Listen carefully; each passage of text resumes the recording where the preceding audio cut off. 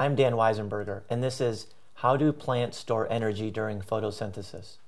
Well, photosynthesis is a very complex and involved biochemical pathway involving several chemical reactions, but ultimately converts light energy, water, and carbon dioxide into sugar and oxygen.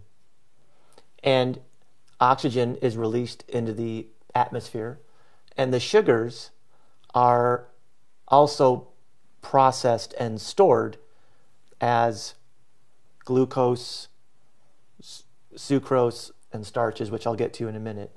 Carbon dioxide reacts with ribose 1,5-bisphosphate via the Rubisco enzyme to ultimately synthesize glyceraldehyde 3-phosphate out of the Calvin cycle. And that, like the sugars that I just mentioned, can get converted into glucose, sucrose, or stored as polymers of sugar called starch. Some sugars go through the glycolysis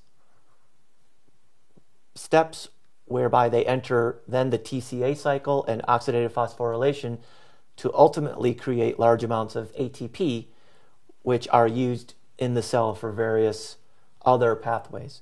So the energy that comes from light energy is converted into sugars and oxygen, which those sugars are stored in various types and used for subsequent pathways that the cell needs for growth and survival.